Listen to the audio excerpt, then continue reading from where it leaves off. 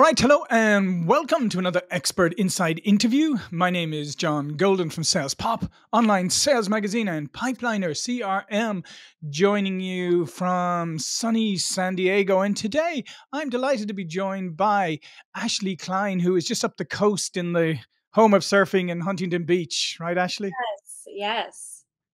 And Ashely is a digital marketing consultant and freelancing expert with more than 15 years experience in the digital marketing space.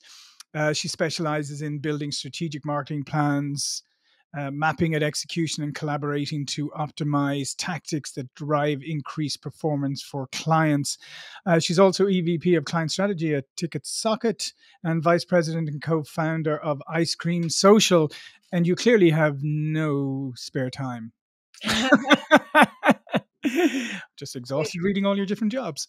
Yeah. And what we're going to talk about today is how to properly utilize events and networking for your marketing efforts, and how the importance of word of mouth marketing in today's digital world.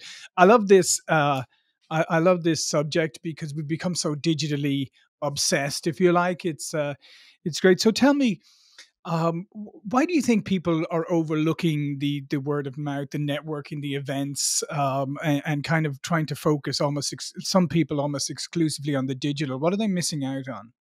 Well, I'd have to say, I think people focus there because it's uncomfortable sometimes to do in-person networking and put Hmm. yourself out there and talk about yourself and give your elevator pitch, and I think it can be pretty nerve-wracking for a lot of people, and we find comfort behind our screens where we don't have to show our face or talk to anybody, and we can, spend time really keeping things, buttoned up and polished and, putting that appearance forward that we want to be out there. And when you're in person, you got to be a little more flexible. You're interacting with other humans and you got to be more open. Yeah, so I mean, I was actually at a conference the other week in Vegas, and it is interesting. A lot of people go to conferences and they're very excited to go, and they see all, it's going to be a great opportunity. But when they get there, they're just not quite sure how to network because there's people milling around, there's breakouts going on, keynotes and whatever, the exhibit hall, and I think a lot of people have kind of lost that art of networking because we have become so digitally, so reliant on digital. Yes, I would say for myself personally, one, I always love a networking event in Vegas. But two, if it's on a large scale like that, where there's exhibit halls and different tracks, and there's a lot going on, it's big, overwhelming. That can be pretty easy to hide as well because there's so many people, and you kind of don't know what to do. You just show up to the different sessions. You might walk around the booths, so when I go to those events, to assure I don't sit in my little crab shell, I set a goal and I will say, okay, in order for this event to be worth my time, because I'm here, I am investing time and probably money to be here, I'm going to set a goal for myself and I need to make sure that I walk away with maybe three solid leads for my business or whatever my goal or objective is for being there. Maybe I'm looking for new partnerships. So I will set that goal and that will force me, to get out there and just talk and keep introducing myself to people because you're going to have to talk to more to three people to, reach that goal. And so I'd say that's kind of my game plan for those larger events. Now, if you are newer to networking or more uncomfortable, you actually might find more comfort in smaller networking events. When I first started my career, I would say for the first 2 years, and I was just starting out in business too. So it was a great way to feed myself and get breakfast and lunch and dinner at a good cost when you're, working in sales, building your network, growing your business. I joined my local chamber of commerce and they usually have a lot of networking events. They'll usually have like a breakfast event where everyone has to go around and say what they do and get to know each other. Same with lunch and dinners. And then I also joined a group called BNI, Business Network International. There's a lot of other companies that also do networking. Mhm. like BNI, but essentially it is a group of people that meet once a week, every week, same time, same people. You can bring new people in, and no one's allowed to be in the group that competes with what you do in Sure. business. So everyone, it's a safe place. You can pass referrals, and every week you practice with each other, just giving your elevator pitch and asking for what kind of referrals you're looking for. And when you're out there working, everyone's kind of working together. It's like building your own little sales team of people in other industries, talking to other people that can help keep an eye out for you. Yeah, I think it's a great piece of advice because it's a low risk, if you like, in many ways. It's low risk networking, good place to get started, good place to get used to it. Um, so that you practice later on when you're maybe being a little more targeted, maybe going to a little bigger ones, you'll Yeah, at least have got that comfort level. Um, so maybe give people examples of other types of networking events and that, because people tend to think, yeah, there's a chamber of commerce and then there's like these huge events, but there's so many other things in there, and especially like Eventbrite now kind of has constant networking events coming up. LinkedIn has constant networking events being advertised.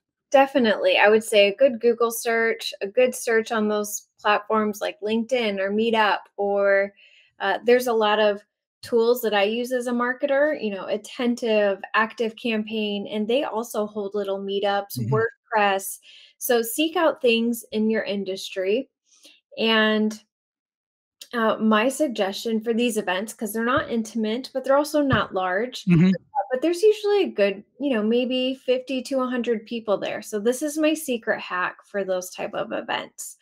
What I do is I stand at the front door. I get there right on time or early, and I stand at the front door. And that way, every single person coming in, they see me first. They introduce themselves to me because I'm standing there and they don't know anybody yet. They almost think that I work there, but then I hand them my card and they realize that I don't. But then what happens is you've immediately, because you have to think everyone walking into that room is also a little intimidated. So Sure. what happens is, great, you spend the first 15 minutes at the door, you meet most of the people that come through, so that's a win. You meet most of the people.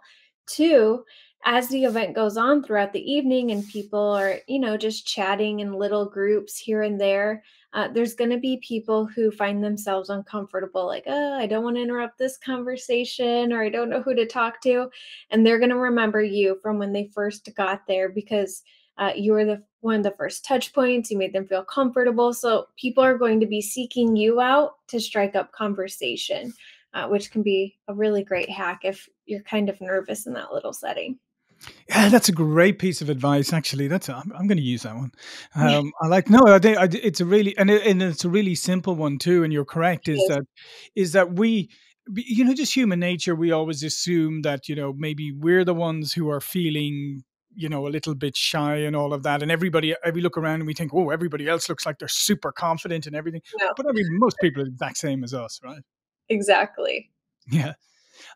So that was one fantastic hack. What are some other pieces of advice that you would give to people about when you engage with other people? Like, what is a good way of engaging? Because especially if you go to networking events or conferences, and there's people who will hand you their card, and then you say, "Oh, company," and they'll launch into their sales pitch immediately. And you sometimes it's a little off-putting when somebody just goes straight into it, without any kind of build-up. What do you advise in how to start conversations?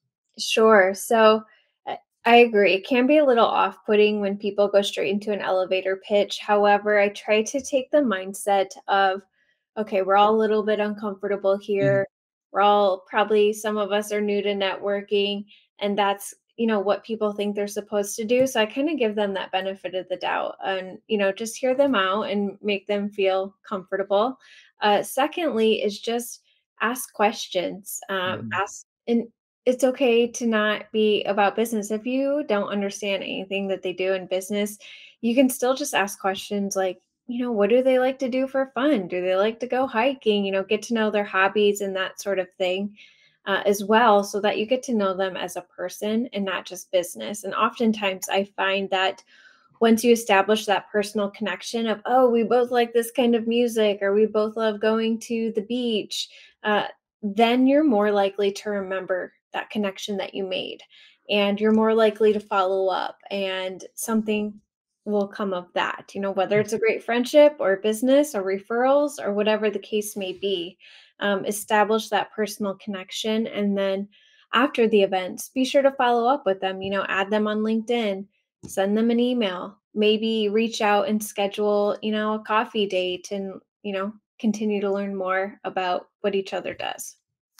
And I think one of the other things, and I think we're all guilty of this sometimes, is like forgetting to smile and forgetting to look like open to engagement. 'Cause especially if you're at maybe an event, maybe if you're the second day of a big conference or whatever, you're a bit tired or whatever. Sometimes you actually have to remind yourself, what do I look like right now? Yeah. Do I look like I'm hungover and I don't want to talk to anybody? Or do Yeah. I look like I'm open and engaging? Exactly.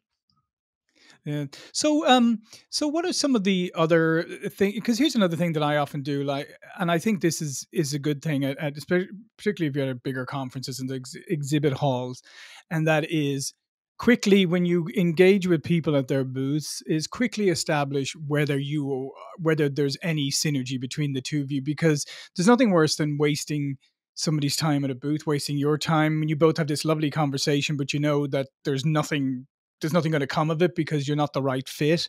I always find that if you really get down to it, and very quickly, if you go, yeah, this probably not a good fit for me, so I'm not going to take up any more of your time because you have other people. People really kind of respect that.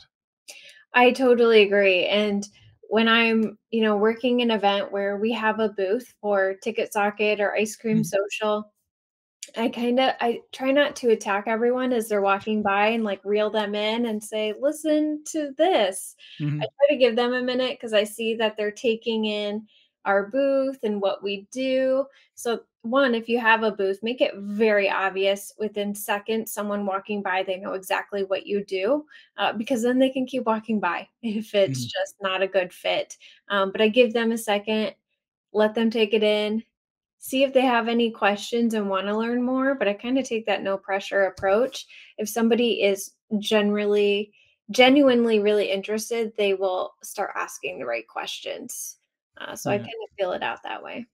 And I think that is the key probably to networking anyway, is that asking questions, and establishing, as I said, you may establish that the person you're talking to, whether in at a small event, big event, or whatever, that there doesn't appear to be any synergy between you.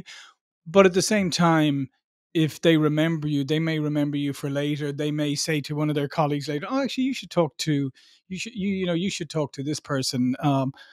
But it's all about, if you ask questions and you seem curious. I think that's the biggest thing, is where you seem curious about what the other people do.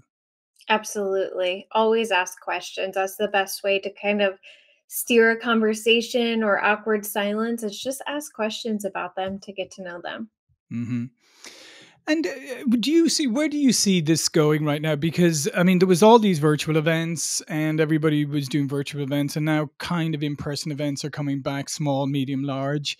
Um, where do you see the future? Do you see this in-person networking to really be kind of back to the future, like go back to basics because it works? Because I feel sometimes we throw the baby out with the bathwater. Yes, during COVID, of course, I Sure. experimented in all kinds of online networking events, and it's great for sure. But what I found was I had, a certain group of people we were meeting on the regular. We only knew each other virtually, but we felt like we all knew each other Hmm. really well.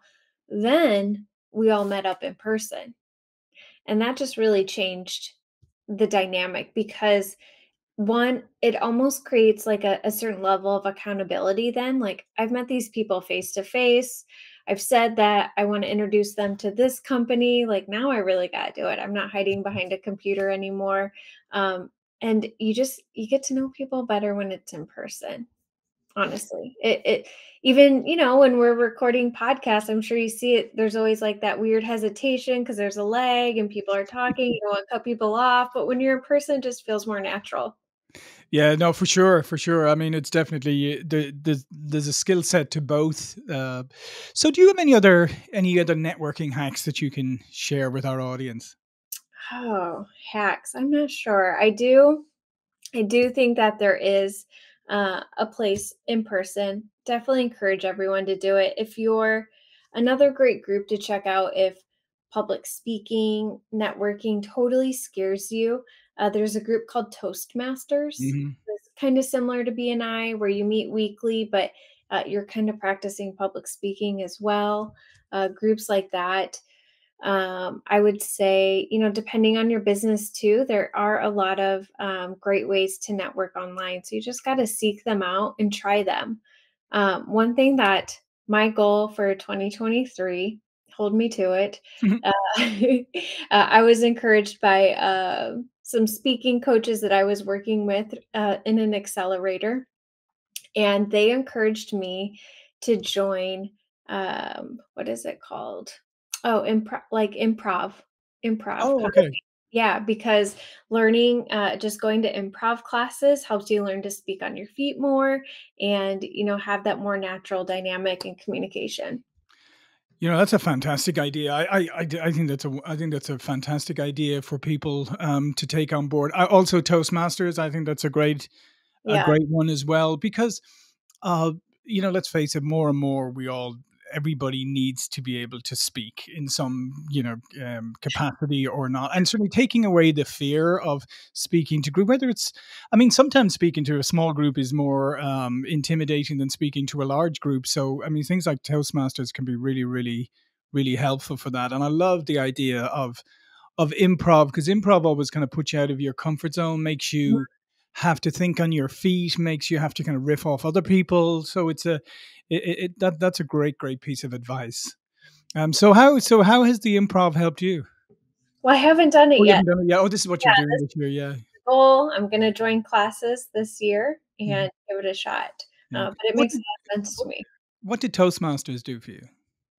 Well, I didn't do Toastmasters, but I Okay. had friends do Mhm. Toastmasters because I've just always been comfortable with Yeah, public yeah. I was speaking. going to say you didn't sound like somebody who needs too much help in that Yeah, area. but I have gone to, like, a friend's class, or not class, but, like, meeting, and checked it out, and I thought it was a really great concept for sure if you're Yeah. totally uncomfortable with public speaking.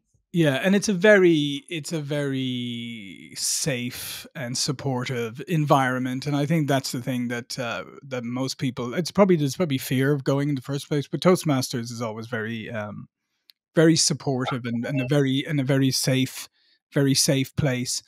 And just in the last couple of moments, online networking. Have you any advice for that?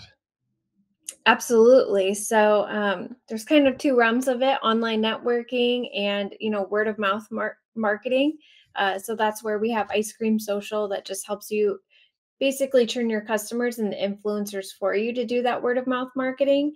And then the networking side of things, it's really find the place that you're comfortable to network, whatever social network that is. Maybe it's LinkedIn, maybe it's TikTok, maybe it's Instagram, and just focus on one platform, build your presence. LinkedIn is probably great if you're Mhm. focused on business, because it's a little less stressful atmosphere.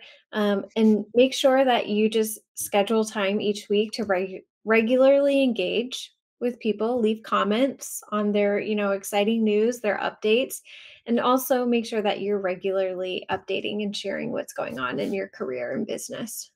Yeah, absolutely. The only thing I would add to that is if you are going to comment, make sure you've read what the person actually posted, Yeah. because there's not for me like there's nothing worse that you post something and then somebody goes, "Oh yeah, great post," and I know immediately he never read it.